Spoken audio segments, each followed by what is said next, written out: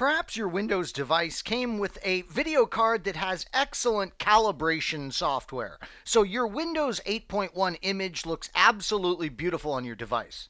But perhaps it doesn't come with such software, or maybe the software is so complicated you just can't get things on your monitor looking the way you want. Well, introducing the built-in Windows 8 video calibration that is often overlooked. I would have liked to have covered this in either my Configuring Windows 8.1 course or Supporting Windows 8.1 course here at cbtnuggets.com, but there really wasn't time. Let me, in this MicroNugget, show you the powerful and often overlooked video calibration tool built right in to Windows 8. The first step in finding this video calibration is to go ahead and launch your control panel, and I'm sure you're not surprised. In control panel, we're going to go to display. In the display tool, over on the left, you'll see Calibrate Color. And you're going to be doing a lot more than just calibrating the color, but that is certainly one of the things that we're going to do.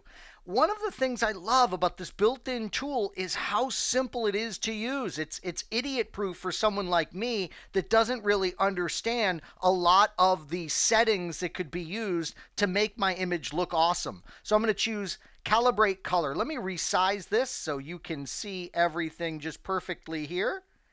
All right, here we go. So it says, first, to improve the color on your display and make sure things are looking accurate, let's get started with the next button in the lower right corner. Oh boy, it keeps resizing on us. All right, that's no problem.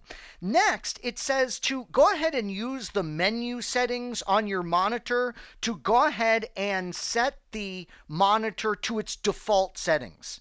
So go in and use the instructions that came with your monitor to absolutely reset everything to scratch, reset everything to ground zero.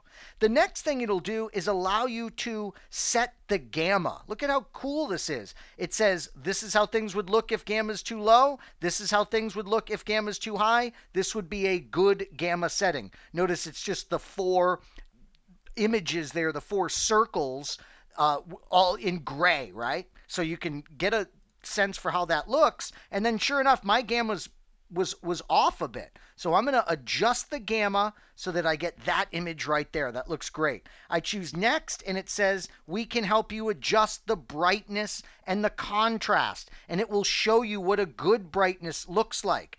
And it's pretty cool. This guy's suit is a black suit. He's got a black shirt underneath. There's this black X up here. So it gives you clues to what to look for on setting your brightness. So we would use the controls on our display now to set the brightness higher or lower so that we get that great looking image. Next, it's contrast, something I always struggle with setting. And it says, all right, look, this is what it would look like with a good contrast setting. So once again, we use the contrast settings on our monitor to get this perfectly adjusted contrast. Next up, it does color balance. So we want to go for neutral grays in our color balance. Looks like I am pretty good there, nothing to adjust.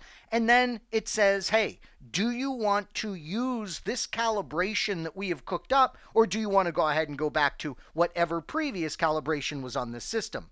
Notice that it will also start ClearType Tuner when we click Finish. And this is a big deal for my high resolution monitor. So I'm going to say, yes, help me with ClearType, because I want my type to look beautiful. So we say next here, and it just simply walks us through which text sample looks better. Well, it's this one. Which one looks better now? Well, it's this one. Which one looks better now to me? It is definitely that one. Which one looks better now? I would say this one in the lower right. So we make our selections as to what text looks best to us, and it is going to tune our text based on our selections. So there you have it. Built-in, powerful, yet very simple to use and understand calibration for our Windows system.